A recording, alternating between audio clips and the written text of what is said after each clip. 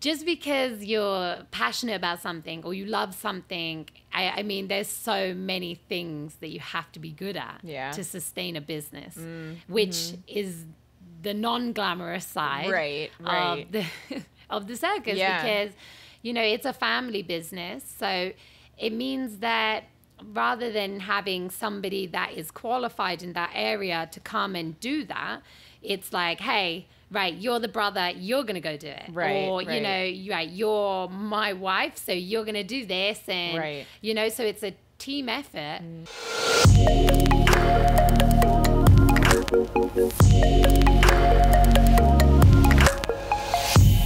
You're listening to The Aerial Hour, episode number 25. The Aerial Hour is a traveling podcast where I interview aerial entrepreneurs from all corners of our industry on how they grow and sustain their businesses.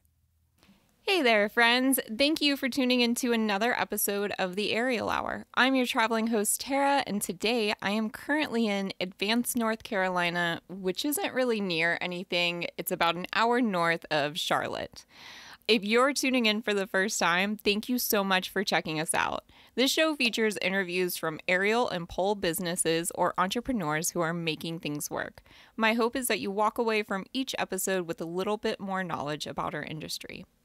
Before I get to today's interview, let me share with you all the things. First, let me share with you this week's featured review. This week's featured review comes from Hello Pole, and it's titled An Amazing Podcast. They say, the first episode I listened to was episode 21 featuring Colleen Jolly, where I learned about virtual PoleCon and IPIA. Since then, I've listened to the entire series and I'm completely in love with the show. It's incredible to hear all the stories of the people in the pole and aerial industry. The show is educational and it's truly inspiring. Tara is a fantastic host, and so much hard work is built into creating this amazing show. If you're new to the community, this is a great way to learn about people in the industry. I highly recommend everyone to listen. Thank you so much for sharing with us, Hello Pole. We really appreciate it. And if you'd like to support the show and have your review featured, share your thoughts with us on either or both Apple Podcast and the Facebook. And now, today's guest is the incredible Laura Dunn of Circus Espana in Greenville, Texas. Laura is a professional dancer turned aerialist. On a job in the United States, she had the opportunity to work with the circus. This is where she fell in love. She started training for different acts, including working with her now husband in a death-defying motorcycle/aerial act. So I think you could say that she ran away and married the circus. Before I actually play the tape, I feel I need to set the scene for this interview because it's one of the most magnificent stories of connection that we've experienced since hitting the road. So picture this. We're out in the middle of absolutely nowhere, Texas, and Phil is searching for a printer. He did what he always does and went to Craigslist and Facebook, and that's where he found Laura. He was like, hey, I found this printer and it seems legit. I looked at the person and they're actually an aerialist. And I was like, what? An aerialist? Really, out here? So I looked at her profile and sure enough, she had these incredible pictures. And I was like, okay, well, maybe I'll go with you. So we hop in the truck the next day and we head out to Greenville, Texas. And I want to say it was probably like an hour from wherever we were at the time. And we pull into what we believe is her driveway, and there's like I think it's called like the cage of death. It's those big steel circular cages that motorcycles ride around in. There was literally one of those in the driveway we pulled into. So we get into the driveway and a woman comes out and she's like, oh, can I help you? And we said, oh, we're looking for Laura. We're picking up a printer. And she goes, oh, no, you need to go 2 houses down. So we pull back out and pull in the driveway and we see like a whole bunch of RVs in the back and a trapeze rig and an aerial rig. And I'm like, oh, my goodness. I'm in heaven. So we go and meet her and just start chatting with her. And she's like, super, super sweet and kind person. So we really were just enjoying the conversation. And of course, I had to mention the show and asked her if she would come on and let me come back to her house and hang out for a bit. And so that's what we did. It was one of the most random meetings, but I really feel that she's got a ton of experience from everything from operating the back end of a circus to costuming to working with different acts and different peoples to actually starting a program in Greenville for Ariel. So it's all really exciting, and I can't wait to share this episode with you. So without further ado, Phil, do the thing. Hello, everyone, and thank you for joining me for another episode of the Ariel Hour. Today, I am in Greenville, Texas, yes, with Laura Dunn, and we're going to talk about all things circus. How are you doing today? Good, thank you. Thank you for having me. Thank you. So, quick background on how we met, because it's totally random. The universe brings people together. My husband, Phil, needed a printer, so he went where he always goes, to Facebook Marketplace, and he found you. And we ended up purchasing a printer from you out in the middle of Texas. Super random, and we're total creeps because we look at anybody that we purchase something from. We go and look at their profile and see who they are. And when Phil looked it up, he mentioned that you were an aerialist and that I should come and talk to you. And you were so sweet. You sold us a great printer. It works. Good. I'm so glad. I didn't actually ask you. That was still good. Yeah, great. I love that printer. Oh, good, good. We're going to give it a good home. So it's in good hands. But yeah, so once I found out that you're in a circus and doing all these amazing things, I knew I had to ask if you'd be on the show. And I'm so grateful that we get to sit down and chat. That'd be awesome. Yeah. So how long have you been an aerialist for? So I began my aerial training in 2014. Wow. Yeah. Okay. Actually, I've only ever trained in the United States. So when I was in England, I'd never done anything. It was just dance, and that was it. Okay. And how long had you danced for? Oh, since I was a kid. Okay. I started dancing when I was maybe around 6. Okay. You know, did a lot of different shows, did a lot of different types. I studied it at college, uni. Nice. Yeah, and then I actually went on to sort of travel with the dancing as a job. So ended up in India and around Europe, loads of crazy different places. And that's what actually brought me here to the States, to the circus. How did you get over here? Just dancing with the troupe? Or? Yeah, so I was in India and I was dancing for Bollywood movies. Wow, that's so cool. Yeah, it was such an amazing experience. Wow. Yeah, very cool. Yeah. And then I saw a job pop up for the circus in the United States. And I'd always wanted to come here and travel, because that's kind of like why I love what I do, because I get to see the whole world. Yeah. And that's why I want to do it for, as well as getting to perform and everything else. Right. So I saw they wanted a dance troupe for a Hispanic show called Circo Hermanos Vasquez. And I got the job. I applied for it and I got it. And then I came January 2014. Okay. And was your first introduction to circus? Or okay. Absolutely. And before that, I'd never been to the circus as a kid. Really? Yes. Okay. Yes, nothing.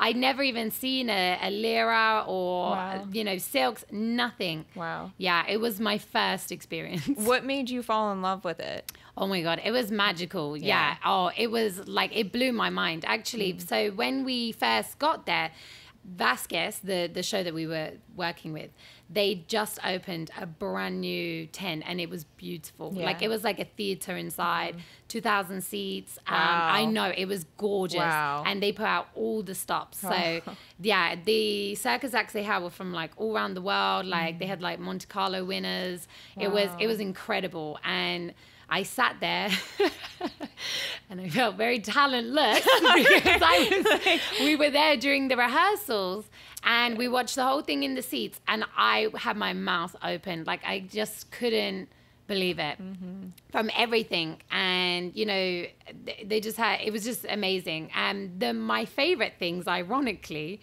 were the things that my now husband was doing. Oh, really? Yeah. So he was in that show. He was doing the Russian swing with his family troupe. Wow. It's like a family act that just they really have. Okay. It's like a motorcycle on a platform. Oh my gosh. And it was so high up. It was like 80 feet in the air. Whoa. And 80 feet. Yeah. Whoa. Because the tent is huge. That's nuts. It's massive. Yeah. And I was just like, oh my God, I want to do that. Yeah. That's what I was thinking. I was like, I really want to do that. How did you make the transition from being in the dance troupe to like getting into the circus part? Yeah. So, well, obviously we made friends with everybody. Right. We shared dressing rooms and just, talking to people, and everybody wants to let you have a go. Okay. So like the first thing was like, oh my God, I love your Russian swing. Like, I really want to have a go. And they're like, okay. So they just set everything up and they're like, okay, get on. That's awesome. Yeah. And so there was one lady in particular that was there, and her and her husband, they have like a dog act, rescue dogs. Okay. Very cool. Yeah, very cool. Yeah. And she'd been an aerialist. She was Russian. For many years, she came over with a troupe. Like, she was incredible. Yeah. And so it first started with like stretching competitions. Okay. So we would stretch and stretch and stretch. And then she was like, oh, you guys should, go out there and do something. So as a dance troupe, we decided to find local circus studios and go and try Lyra and Silks. Okay. Very cool. Yeah. And from then on, you were like, I love this. Yeah, I love the Silks. So actually we started to take a lot of classes, like 3-4 times a week. Wow. And we'd do privates with just like the 5 of us. And it was so cool because every town we went to, we would start a new one. So the first one I went to, which is so weird now actually, the first one we went to was Lone Star Circus. Oh, really? Yes. Whoa. Yeah, that was my first ever lesson, and now I work there. What a small world. Yeah. That's so cool. Yeah. And, so we went from there, and then we went to Houston and then Chicago, and there's so many cool studios that you get like this crash course, as well as being at the circus and doing the strength training and doing the stretching, and, everybody backstage is like doing all these cool things like, balancing and bending. And so you're just immersed in it like 360. That's amazing. Yeah. What an incredible journey. Yeah. And now is it a different circus now that you're a part of? Yeah. So once we'd done that 1 year and I was a dancer there, my husband had a 2-year contract there. Mm-hmm. So he said, hey, you want to come work with me? Were you guys dating at this point? Yeah, okay. we were dating, and I was like, what should we, should I go home or do what? And he was like, come back next year and come and be in my troupe. And I was like, okay. So I started off by just pushing on the Russian swing. Okay. So there was always like kind of 2 females in their troupe. Okay. That would help push, and then it just so happened that it was the guys that jumped. Okay. And then, so he used to do that motorcycle on the platform with his cousin's wife. Okay.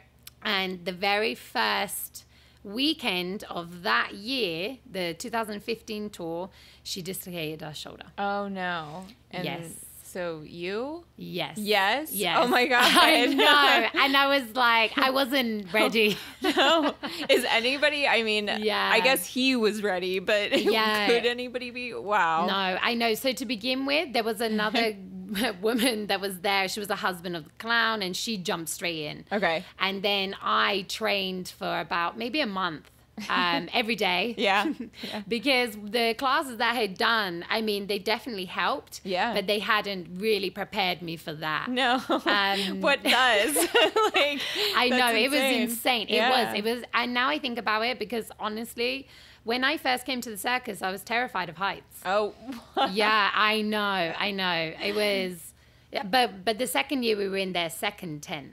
So it wasn't 80 feet in the air. It was more like maybe 40. Oh, so no big deal. It was still really high, but it wasn't, What a cool experience. Oh my God. Yeah. I loved it. It was just like, you just can't buy that kind of experience. No. And so you continued on, and you and him have now started a circus, correct? Yeah. So since then we worked for sort of lots of different places, and then so my husband Vishan, his father has always wanted to own a circus, and so he was working with another circus. He was saving. He bought a tent. He bought all of the equipment. Because they're circus family. Yeah, right. So they just happen to have the semi trucks and all the equipment and the rigging that year he asked if we would come and work with him, and we were like, sure, okay. That's awesome. Yeah. And so what year did this Circus Espana, is that correct? Yeah, that is. So Circus Espana opened in 2018 in August. Okay. Yeah, so we began here in Dallas, and actually we stayed around the Dallas area, I believe, for the rest of the year. Yeah, so it was going great to begin with. Yeah. But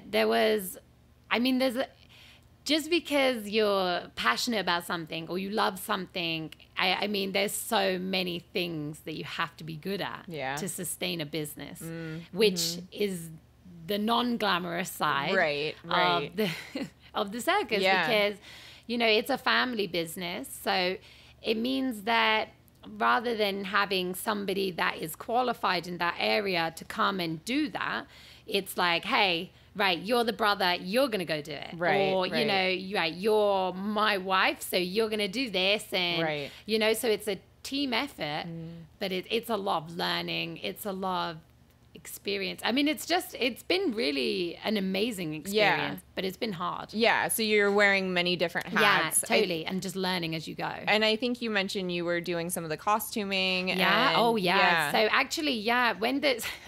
yes.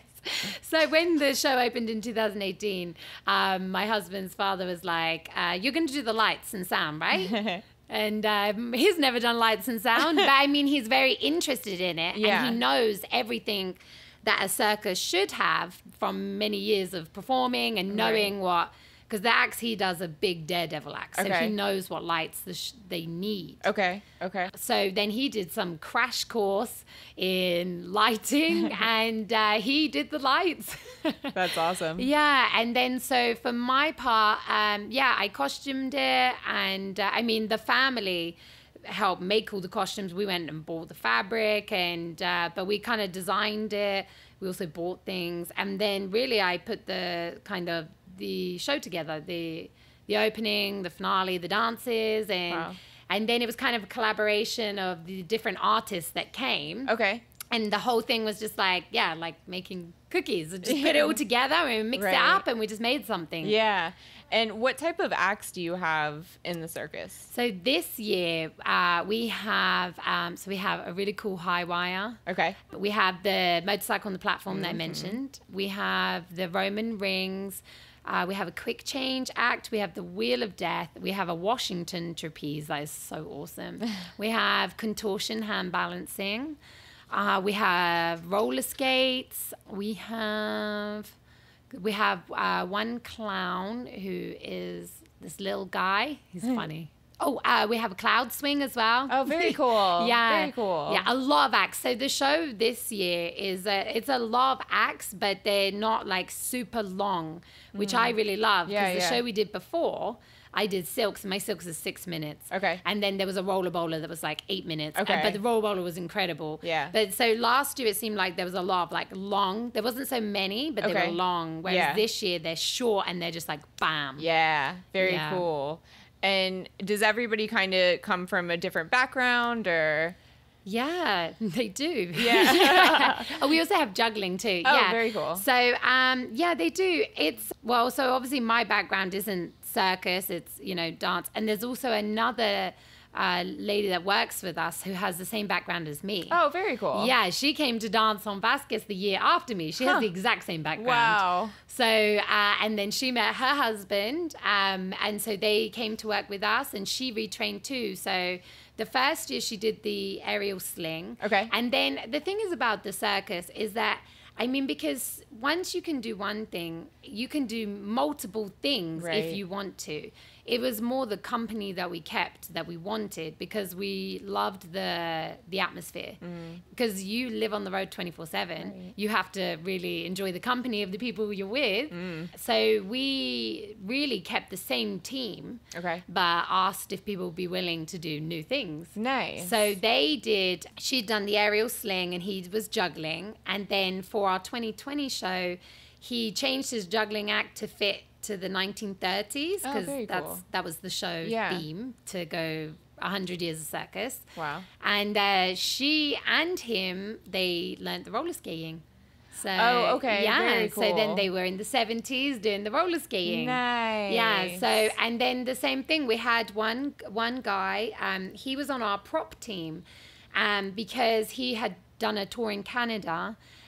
He was from a high wire family, and actually he'd fallen off. Oh, no. Yeah, and he'd needed like a year off. Okay. So he came to work with us and he was like, this is my home. You guys are my family. Yeah. Like, what do you want me to do?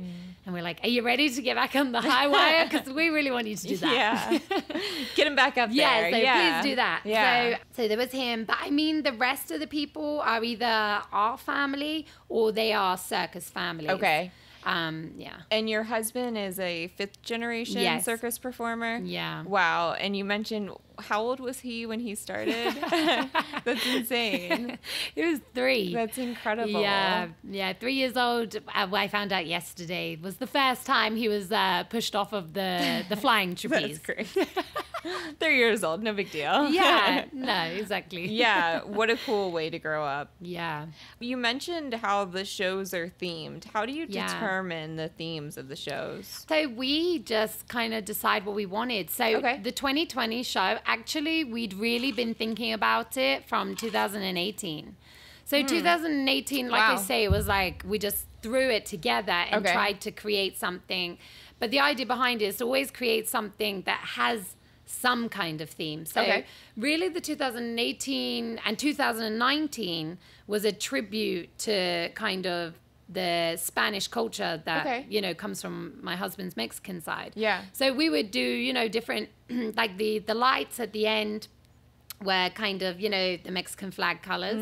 And we had like a really upbeat Spanish song for our finale. And, so we were trying, all the kind of in-between music was kind of a homage to that. But then we, tried to make it more Americanized. But keeping that theme. Yeah. And then that turned into something else. But yeah, so for the 2020, we were like, it's 2020. We want to do 100 years. It made sense. Idea, yeah. We were like, from the 1920s, it's such a cool era. And then to showcase, decade by decade, a different, and it just kind of grew from there. It was really like a collaboration of myself and my husband's idea. Very cool. Yeah. How cool. Very cool. And you mentioned some of the things that have to go on behind the scenes to make it all work. Yeah. What are some of those things? Well, some of those things would involve like myself and my sister-in-law. I mean, we literally go out and we do postering and leafleting. We give out kids tickets. So we go wherever we are, we'll go to the towns or next or the one after next. We'll reach out to the school districts to offer them the free kid tickets. Nice. We'll go out into the community and just kind of go to the daycares, talk with the local businesses, dance schools, anyone who might be interested. We were trying to find different charitable organizations as well to just put on a show, the very first one, for a charitable organization. Nice. Yeah. That makes a lot of sense. And typically, how long are you in a place for? So the shortest amount of time is 1 weekend. And that's when we hit the really small towns. So we'll do towns that are between 4,000 and 5,000 people. Wow. Yeah. What an experience, though. That's so cool that you'll go there to give that audience. Yeah. Yeah. And they really love it because I bet. they usually have to travel really far to go see something. Right. And there was one town we did that town for 2 years in a row. And the second year, we had the same people come back, and they were like, we just love that you're here. You know, now we're creating traditions with our family. We're going to come every year. Oh. Yeah, it was just like, it was so nice. And so we do from 4,000 to the cities, you know, Houston, or Dallas. But I think as we're figuring out what we like to do, we do kind of enjoy more of the smaller towns. Yeah, I can see why, for sure. Is that most of the promotion that you're doing, going into town ahead of time, or? Yeah, so we do, we'll have we have a lady that does all of our website, and she'll do all of our online advertising. Nice. Like if it's with Instagram, mainly Facebook. Yep. We also do the Groupons and and we try to get in touch with the city and push it through them as well. Radios as well we'll do. How are you reaching out to cities? So I will go through maybe the Park and Recreation. Okay. And talk with them and see, because one, if they're not interested in hosting the show necessarily, they still have all of their gyms and their recreational centers where they have a lot of kids, and they do a lot of events. So, or the bureaus, if there's any travel bureaus, they're also really great because they want things for their community to be able to go and see. Right. So yeah, we'll reach out to those. Any online platforms, for the what to do in this town. Yeah. Yeah, any of those that they have, or what's happening now. There's, a ton. Okay. Yeah. Very cool. And so you're in town for a weekend. If you can, you reach out to a charity and do the first night. Yeah. And then you're there for the next couple of days. Yeah. Something that I really loved was the ticket prices. Yeah. You guys keep them at around $20. Mm-hmm. Is that correct? Yes. Why? That's very affordable. Yeah, well, because, we did have quite a lot of people come to us and say, oh, yeah, you could charge way more for this. Mm-hmm. But, the thing is that then you're just kind of really alienating what you're doing for one type of person. Because, lots of people have families, and lots of people want to come see things and they can't necessarily afford it. And so we want to make it affordable so everybody can come see it. It's not, we don't want to just be there for people that have lots of money because, they already have more things at their advantage that they can do and see. So, and especially when we hit smaller towns, they tend to make less money, people, and just don't really want to force people to pay a lot of money to come see something that, otherwise they won't get to see it. Right. So we just keep it there, just as long as we can make our budget and, as long as we get people in the door, then that's the important thing, because as long as we can keep going, it doesn't, I would rather charge 20 than 50. Yeah. And because the point is making people happy. Yeah. And when it's $50, you're making people unhappy because the kids want to come see something, and then the parents can't afford it. Right. So you're going against the whole idea of why you're doing it in the first place. Yeah. I love creating a space so that families can come together and experience this incredible art. Yeah. That's amazing. So you guys just travel. Well, yeah. Pre this. Yes. But you spend a lot of time on the road. Oh yeah. Yeah, 11 months out of the year usually. Wow. Yeah. Wow. So before we talk about not traveling, can you tell me a little bit about traveling as a circus family and how that is? Yeah, so, everybody lives in their own RVs or their own trailers or motorhomes or whatever. And we do have some bunk houses, which are for people that don't have their own sort of places to live. Yeah. Maybe it might be somebody that has family, in another country and they've just come by themselves. Yeah. So it's better for them because they don't have to pay for anything gas or, and then they have a place to stay, and then we have somebody, that can come work for us. But most people, they come as families. We will, wherever we're going to go work, we will first, park everybody's living quarters. Okay. We have generators.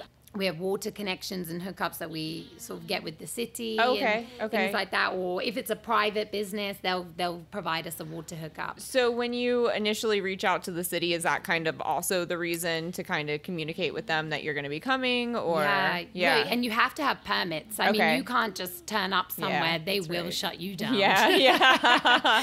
So you have to do everything the right way. And also because, you know, circus can get...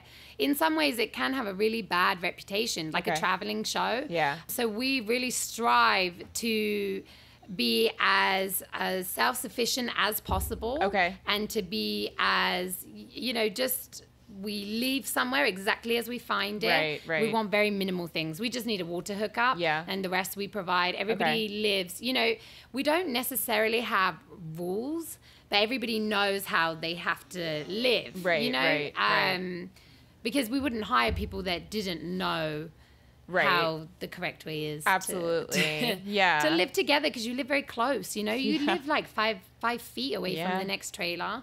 So you just have to be very open and understanding to other people and, you know, friendly. We do a lot of barbecues. Nice. Yeah. A lot of barbecues, or we do like ceviche nights or, you know, margarita nights, whatever. Yeah. I mean, we do... things together. I love that it builds that family bond, and I'm sure that translates on stage as well. Yeah. So we're kind of in a situation now where we're grounded for most everybody. We're kind of stopped. Yeah. So when did you have to shut down, and what were you doing at that time? So we shut down the second week of March. And at that point, we were in Pearland, which is in Houston. It is about 5 miles, I would say, from the rodeo of Houston. Oh, okay. That's awesome. Yeah. But what happened this year is that the Houston rodeo is where they sort of the first kind of major outbreak of the COVID happened. Okay. Oh, really? So, yes. Oh, wow. So what happened is we were there. We were working with the city of Pearland, and it was a lovely space. Actually, it was during spring break. Oh, right. Yep. Now I remember. It was during spring break. Yep. And so the rodeo had announced that they were closing down because somebody had, you know, had the virus, and then 2 days later they closed us down, the city, because of the close proximity to the rodeo, and it was just the ethical thing for them to do.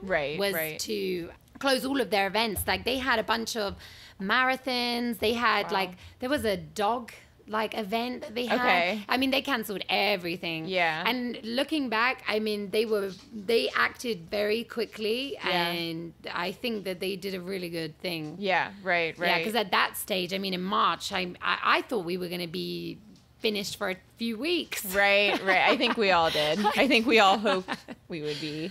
So this doesn't mean that like everybody just goes home, because everybody's from everywhere. Yes. So everybody's here, right? Yeah. So after that, we actually went to our next town. Okay. We called ahead for the next few towns. They were smaller again. Yeah. Right. And we were like, you know, this whole situation is unfolding. I mean, what do you want us to do? Do you want us to still come, or do you want to cancel? And they were like, no, please come. Like, we'll, you know, everything is fine here. Right. But what happened is we went to the next town, which I believe was Belleville. Okay. And they put the tent up, and then a vehicle came and said, put the tent down. Oh my gosh. We're closing everything. So then we stayed. That was actually at a fairground, like, because that one, there's like the Bluebell Ice Creamery. Oh, okay. And they have like a ring road, and the fairground's right there. Yes, that's cool. I know. And I went there when I was doing the handing out the leaflets. Oh, and I was like, I can't wait to take my husband and my daughter to Bluebell. Right. But it was closed when we got there because of the COVID. I know. Another thing, COVID. I know. Bluebell. So then we kind of stayed there for a few days, and we really were trying to work out the best option for everyone. We were like, should we just stay here, you know, and wait it out and then just restart when we're ready to restart? And we stayed there for a few days, and then we were like, you know what, let's go home. because we have a property here in, just outside Dallas. And we're like, let's, so actually what we did is we left all the circus equipment there. Okay. Because we were just going to like continue the tour. Right. And then all the people came and stayed with us here. Okay. And then as more time went on, we were like, well, we should probably go and pick up all the equipment. So now everything is here.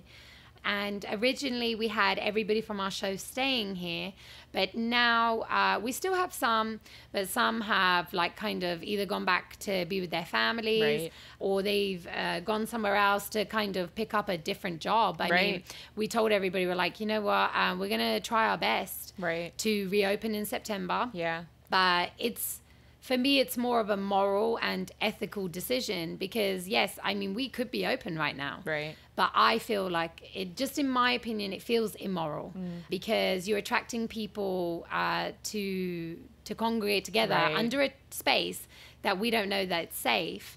And it just doesn't feel right to do that. Right. So we then decided to cancel September and we're going to see about 2021. Yeah. Scary. It's hard. It's really hard. And I think part of that circus mentality is just going with the flow. Right. I mean, it happened and we just have to go with the flow. I mean, that's what we're doing. So we're here. So it's now almost August. And I think a lot of people are in this situation. It's where it's like, we're just kind of stuck in limbo of not knowing what's going to happen. And the show that you guys had started was just at the beginning, right? Yeah, it was 8 weeks in. It was the one we were really excited about. Once things come back to normal, do you think you'll pick that show back up? Yes. 100%. That's exactly what we want to do. Okay. We want to say we will, and again, I mean,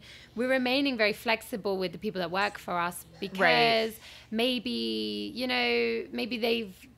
life changes. I mean, maybe they end up somewhere else or they decide they don't want to be on the tour anymore, because maybe they have picked up a regular job. Yeah. And so we're opening up to everybody that was working with us, and we're just going to go from there. Yeah. But it will be the same show for us, the same concept. Very cool. We'll see what happens with the same people because, I mean, even though that stood still, life has not stood still. Right. It's and it keeps evolving and it's really hard to tell. So you're thinking 2021? Yeah, we think so. Probably 2021. And really it's made us kind of stop for a moment and take a breath and really think about the kind of future that we want on the road, because I mean, we were doing a full year and that's quite hard to sustain. Oh, yeah. With only a few people running the entire thing.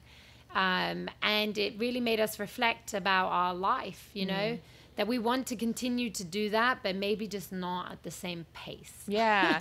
I think, and as well, I think a lot of people are going through that, being like, maybe I need to slow down just a little bit. Yeah. And it's as hard as it's been, there's definitely been like silver linings in it. Yeah. Question about the different acts. How do you find these acts? Is it just kind of word of like this person referring you to another person, family? Yeah. I mean, the circus is a very small industry. And so, it really goes from word of mouth or, if we're looking for something in particular, but that person does that. I know this person for many years and, she's amazing or he's amazing. And so, it's, like I said, I mean, the number one thing we want is good people. Yeah. And then, so we try to also fit around, sort of to say with like the 100 years, we tried to fit around with some of the people that we really wanted to work. Okay.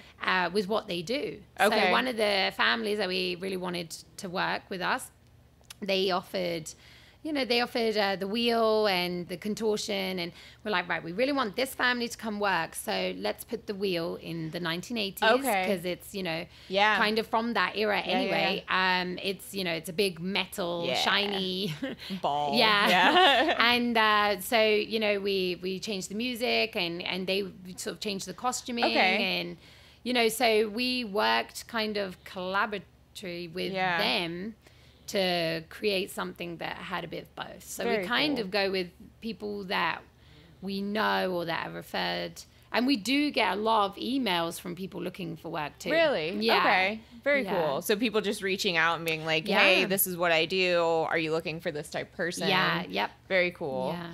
So now that we're in COVID and we're kind of here, what are you guys doing currently?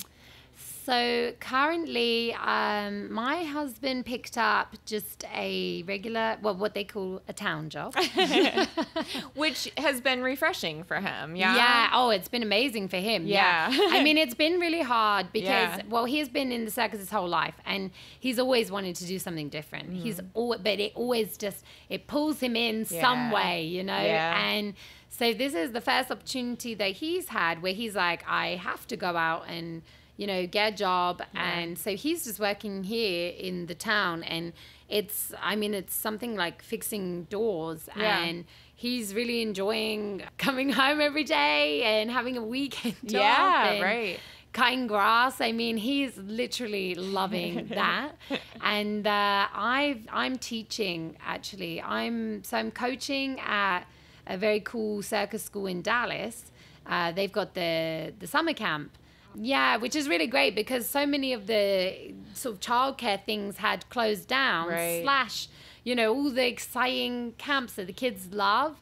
So it's been a good space for people to bring their kids. I mean, they don't allow that many. Right. So it's been really fun to work with them. Yeah. Yeah. What is the name of the place first? It's called Lone Star Circus School. Okay. Yeah. And what are the age ranges? So the youngest one that I've seen there at the camp has been 6 years old. Okay. And it goes up to 15, but the oldest I've been teaching has been 12. Nice. So, yeah, they're great kids and they keep coming back for multiple weeks. So, I bet. Yeah. It's so much fun as a kid. Yeah. And you're not like super fearful either as a kid. So I know. More like willing to try. Yeah. I'm like, no, thank you. Yeah, totally. They're a little too unafraid. Right. Yeah, so they've been great.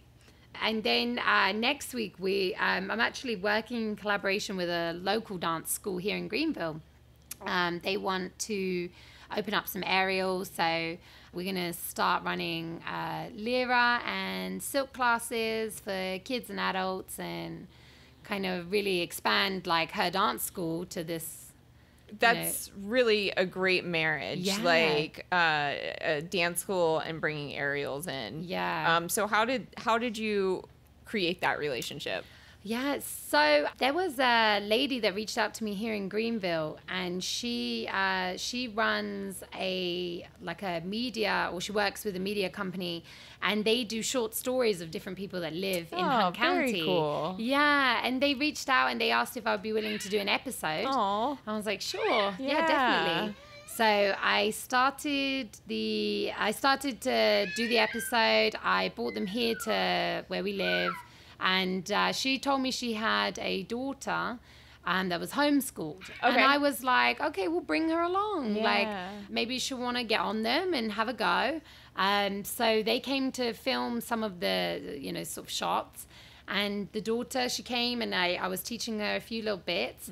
And then after the episode was out, I got in touch with the lady and I was like, if your daughter wants to come in and learn, I'm here. I'm not doing anything. At that point, I wasn't doing anything. Right. And I was like, it'd be great for me because it gives me a reason to get on the silks. Right. And I would love to spend time teaching her because she was very quick at picking things up. Yeah. So I was like, just bring her here twice a week and let's do this. Awesome. And she connected me with the lady that has the dance school. Okay. Very cool. And so you'll be doing children's and adult classes there. Yes. And so how are you're kind of going in and developing their whole program. Yeah. Correct? Yes. And putting in the rigging and everything like that. So can you tell me a little bit about that process? Yeah. So, circus is just like, it's an incredible industry and it's very diverse and it's, it's really, it's really turned into this huge spectrum. Mm-hmm. And so within kind of the traditional circus, you know, there's not many protocols for what to do. I mean, everybody has their way that they train that's probably been passed down through generations. Yeah. But there isn't necessarily, you know, like, this is what we do at this age, and this is how we teach this, and this is how we teach that. And then you have the circus schools where they do have more of teaching fundamentals. Right. But not necessarily. I haven't sort of been exposed to anywhere that really follows, you know, the same set curriculum. Mm-hmm. You know, things always have different names. They always have different teaching styles. And I think that's cool when you've got great teachers, because they're always going to try. Right. But with this school, because it's starting at the very beginning, I really want to pay close attention to, you know, doing everything exactly the right way. You know, with the strengthening, I've learned a lot at the camp this year. Yeah. That, you know, you can teach these really cool things to the kids, but, you know, they can't really develop any further until they develop their strength. Mm-hmm. So really we're going backwards, you know. Right. I would prefer to go forward. Yeah. And start with very basic fundamentals, which, you know, also when you are in the circus, you're not exposed to very beginner type movements. Right, yeah. So you're kind of, I'm working backwards because, you know, I started off doing, you know, kind of more advanced things. Yeah. And then I really had to tone it back because I see that the kids, they just, I mean, they can't get the things, you know, that are very, and it's not the right way either. Right. So yeah, dangerous. I found a curriculum as I was researching the Born to Fly curriculum. Very cool. And I reached out to them, and I'm gonna use their fundamentals and their training tools to make sure that the kids really get a good start. Yeah. And that creates longevity in their circus days. How did you find Born to Fly? Actually, I was doing a lot of research online. Okay. So I just found them online. I was looking for something very specific because I don't want to go and do a course. I don't want to go somewhere and learn something like that. You know, I already have, you know, all of my basic fundamentals and go up to advanced. Right. But what I want is to know how to get the kids from the very beginning there. And that's what she has in her curriculums, you know, that just from, you know, the sort of safety movements, the warm-ups, the how to explain sort of different grips, how to, you know, because say, for instance, with the silks, I mean, you have to pull up. Right. And it's hard to get from nothing to a pull-up. Yep. And that's where I need the help because I want to know how to get them there. Okay. Very interesting.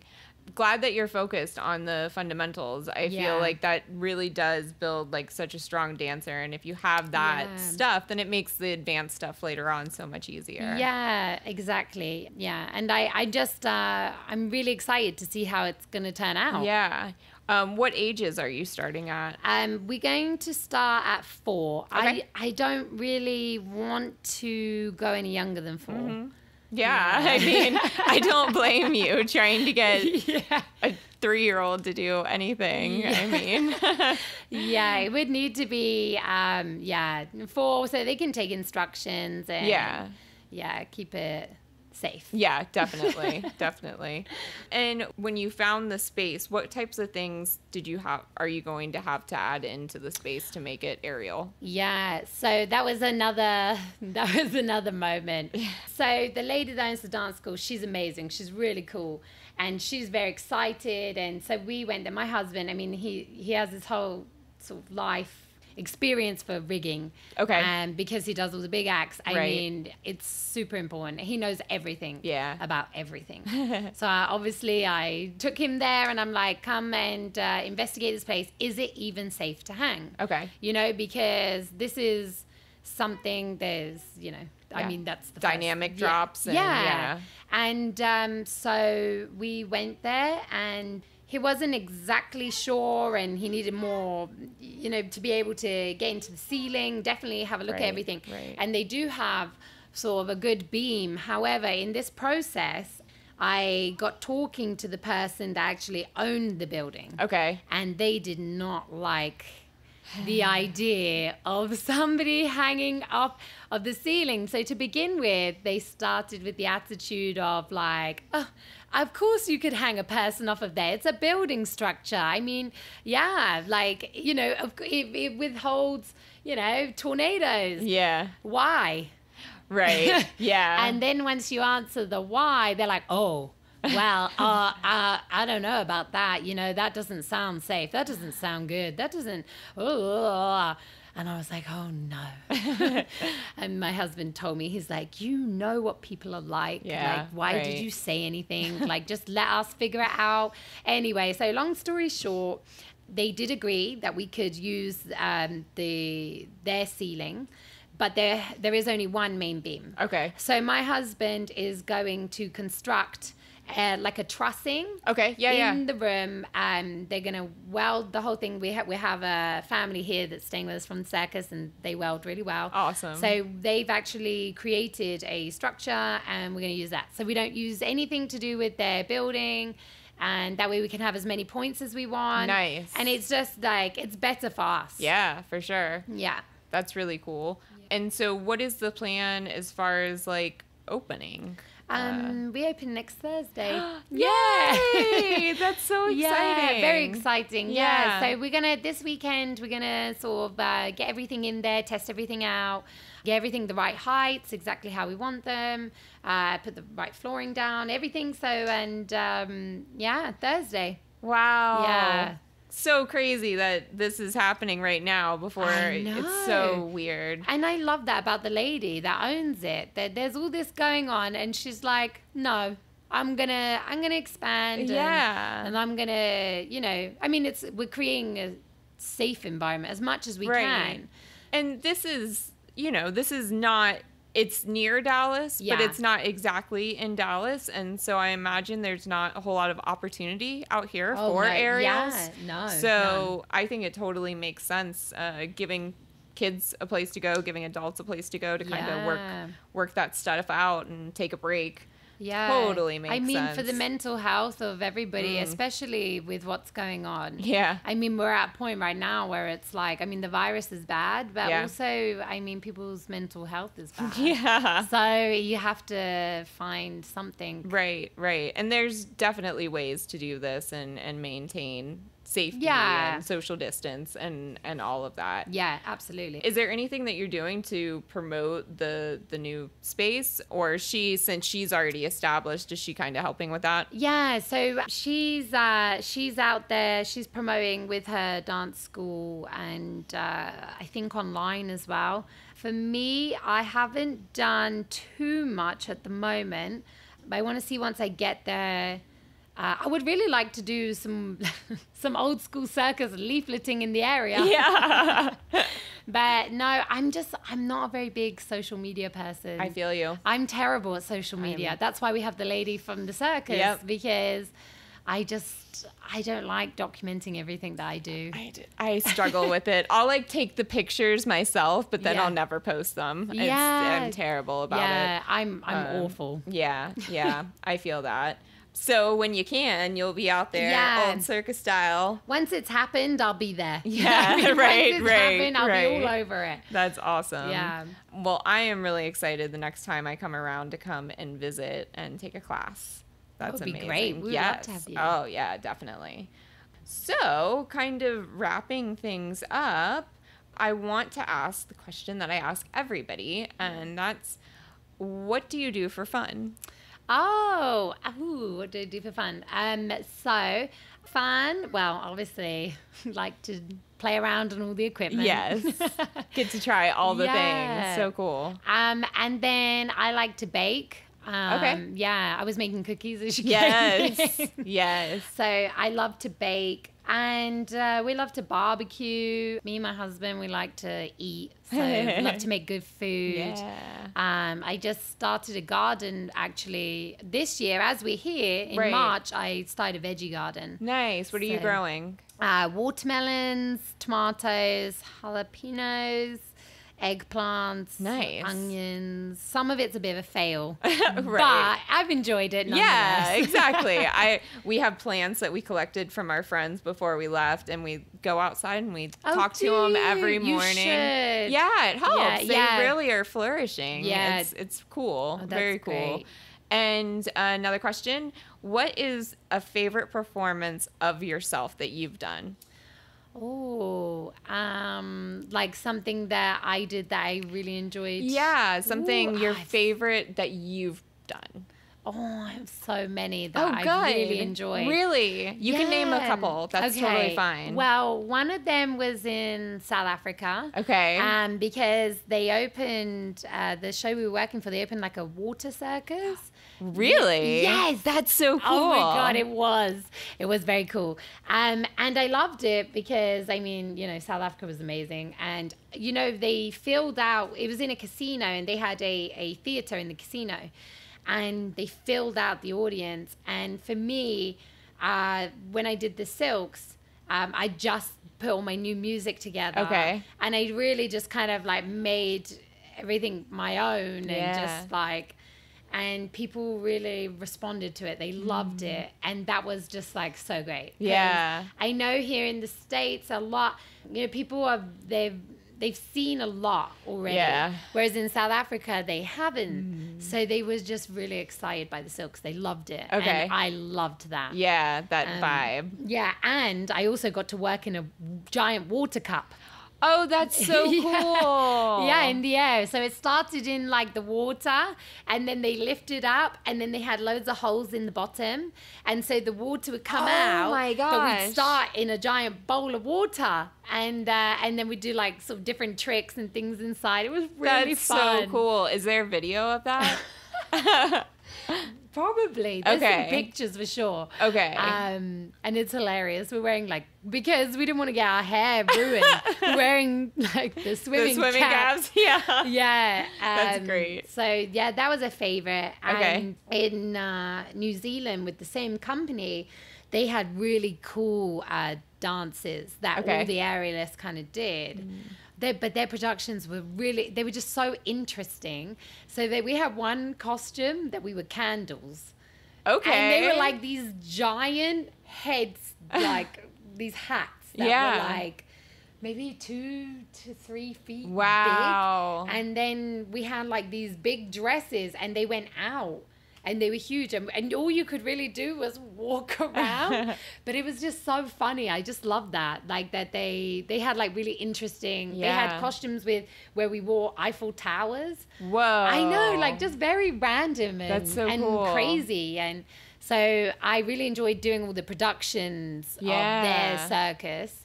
That was really fun. That's so cool. When watching your videos, I really love your style. I love how you always take the silks and kind of let them out like on the sides. It's so, so beautiful. And your lines are so clean. I try. Really. No, it's beautiful. Thank you. And your favorite performance or a favorite? Oh.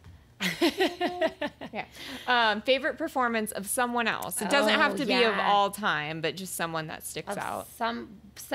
Oh God, I have so many, but one that I can really think of that I enjoyed a lot was the high wire when I was in Canada.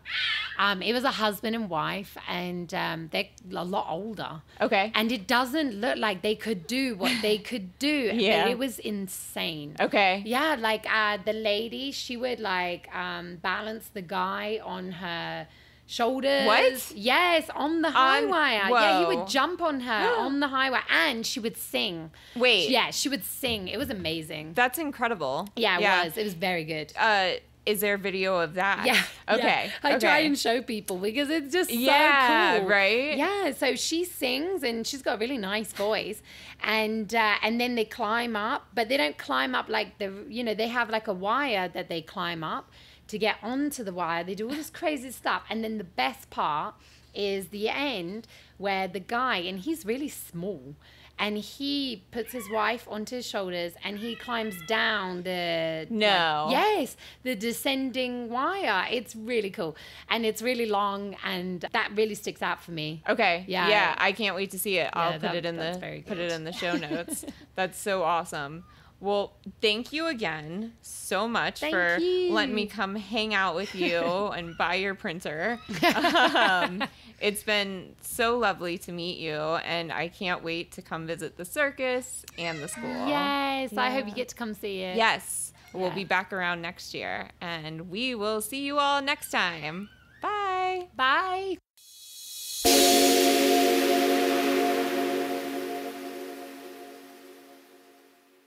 Thank you so much for listening to this episode of the Aerial Hour. If you enjoyed this episode or learned something new, I want to hear about it. Your words and feedback fuel this show, so here are 3 simple ways you can support the Aerial Hour.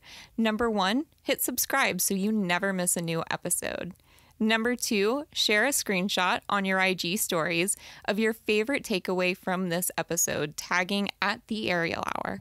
I absolutely love seeing these posts. And number 3, write us a review.